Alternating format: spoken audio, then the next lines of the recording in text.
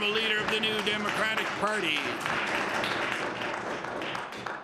Every week, frontline healthcare workers are proposing solutions to the healthcare crisis, and just as often these solutions are being overruled or overlooked. At Buchanan Memorial Hospital in Neils Harbor, Dr. Bernard Buffett has explained recently how it's important to have a lab technologist position there from the point of view of the retention and the recruitment of physicians. But the NSHA is eliminating that position. Dr. Buffett has worked at that hospital for 34 years. His mother was a nurse there. His father helped build it. He himself was born there. Doesn't the Premier suppose that Dr. Buffett might know a little something about healthcare in Neils Harbor that the NSHA doesn't?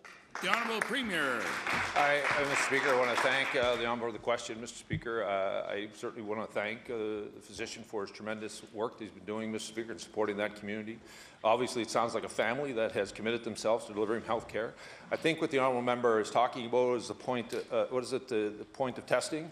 Mr. Speaker, point-of-care testing when it comes to blood work. Mr. Speaker, this change that is taking place right now actually started under the NDP when they were in power, Mr. Speaker. It started in ridings outside of Capital Region, Mr. Speaker. What's happening is continued implementation of their policy. So have they changed their mind at this point? I'm just not curious. The Honourable Leader of the New Democratic Party.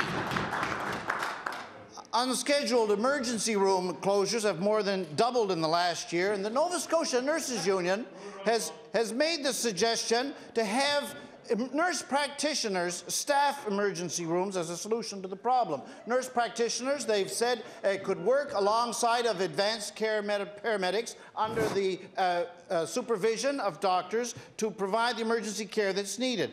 Mr. Speaker, can the Premier offer a single solid reason why his government is not moving immediately to adopt this sensible suggestion?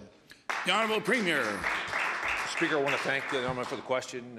He's hitting the very nub of the issue, Mr. Speaker. All healthcare providers, we need to allow them to practice the full scope, Mr. Speaker, of the training that they've received. The suggestion that's been brought forward, I'm sure will be part of what the Department of Health looks at, and how can we best make sure that all of our healthcare providers are working to the maximum scope of their training to ensure that Nova Scotians get access to the primary care in their communities. The Honourable Leader of the New Democratic Party. In January, the expert panel on long-term care reported on the difficulties that are posed by the shortage of continuing care assistance. And CCAs themselves, through their union, have suggested that an approach to this problem would be for the government to establish a granting program for those going into the CCA field where tuition's around $7,000. Now, these are the people, Mr. Speaker, who are talking all the time to people who might be reasonably expected to consider going into this line of work. I want to ask the Premier, why doesn't the government simply follow their advice?